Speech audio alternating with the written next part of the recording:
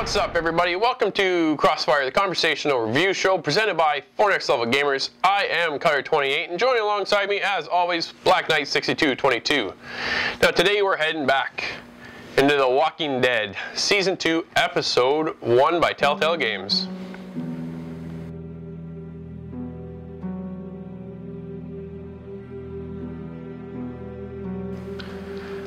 Back into The Walking Dead. Season 2 started. I'm getting a feel of Clem is now grown up.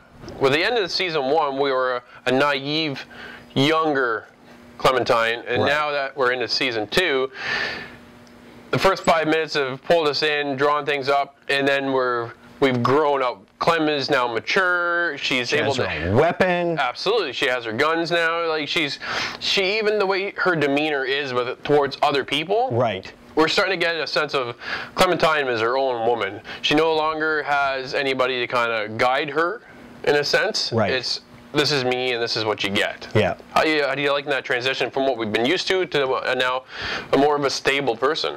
Yeah, and it's a must. I mean, if she's going to survive out there, oh man, she needs to grow up, she needs to mature, and she needs to look after herself. Yeah, I like that change. I like that characteristic now of this is me, and yeah, I'm not taking any crap from anybody. Exactly. Right? Yep. Yeah. I'm liking the story. The story's, again, pulled me in. It's keeping me going within the game. I'm looking forward to episode 2, and then I'm looking forward to episode 3, and I just can't wait to keep going. I can't give it up enough to Telltale Games. I love what they're doing here. Right, right. Myself, I feel it's more of a storyline, more so than the interactive playing. Yeah, you're sitting back. For me, though, it doesn't bother me at all. I like that I'm just sitting there, I'm chilling out, and I'm just watching the dialogue come up, and I get to pick my choices, and I'm not always sitting there with a rifle and I'm mowing down on people or having big explosions all the time. I'm just looking for that time for myself to chill out. That's true. And play a bit of game. When you play this game, play it when you're in that mood. Yeah, it's a slower pace. Yes, right? That's right. Yeah, and it's there for the story, though. It's not there for the action. Now, there are sequences. Yeah, there is actions. There are times where it gets your heart pumping. You're on the edge. You're fighting for your life. Absolutely, I love that too. Well, in the first beginning, right, when the beginning of the game starts up, I'm so tense. I'm sitting there, and my hands they're like almost like clammy, right? And my heart's just pumping, and I'm drawn in. I love the story. I can't get enough.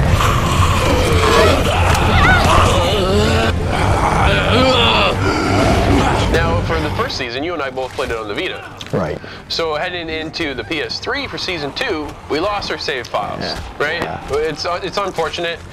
What I'd like to have seen is the option of the first screen pops up saying, did you play the game for Season 1? And it say yes or no, and then from there have the option of, did you take this person or that person? Right. Right, so if we take into Season 3, hopefully there is an option of who you took with you and who you lost. Would have been nice. So that way it gives you more of a sense of where you're playing instead of coming in going, no, you're not really supposed to be alive right now. That kind of feeling, right? Yeah. Now the worlds too, they've crafted the worlds incredibly well. What do you think of the environments and the disparity that we're seeing here? Yeah, the disparity and, that whole living, no hydro, no water, you really got to know what you're doing. To survive out there. It's all about survival, right? How do you survive? They've got reality shows where they toss people out and you watch them and see if they can survive. And this is kind of taking a taste of that, toss it into a video game, and gives you a sense of there is no living life here to choose from. The easy life is long gone. Absolutely. And, again, you have these zombies that are coming out after you. So, you're fighting them off. Then you're meeting people out in the world. And you're literally almost fighting them off because you don't know if you can trust them or not trust them. It gets to be almost exhausting, in a sense, right? Yes. Because you're always on edge. On guard. Always on edge. Yeah.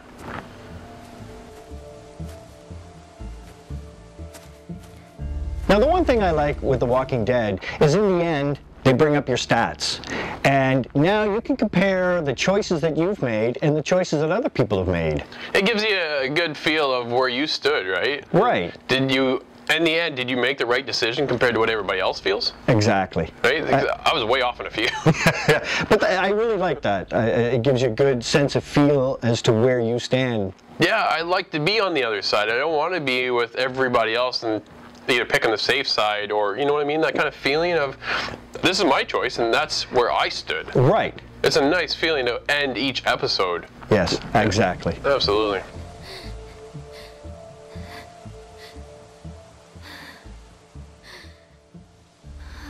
All right, let's wrap up this episode. What are you going to give The Walking Dead Season 2, Episode 1 by Telltale Games?